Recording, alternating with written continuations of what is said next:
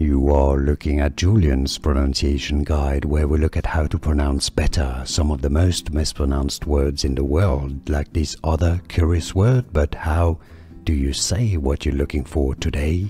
We are looking at how to pronounce these words and more confusing vocabulary too many people mispronounce. Stay tuned to the channel, loads to learn here. Mat. It's easy, so it's not meat. That would be infinitive. Mat is how you say past tense of meat. Mat. And now you know. More videos for you here to learn more. Thanks for watching. Here are more videos on how to pronounce more confusing words and names too many mispronounced. Like this video if you found it useful. I appreciate your support. I'll see you soon and thanks for watching.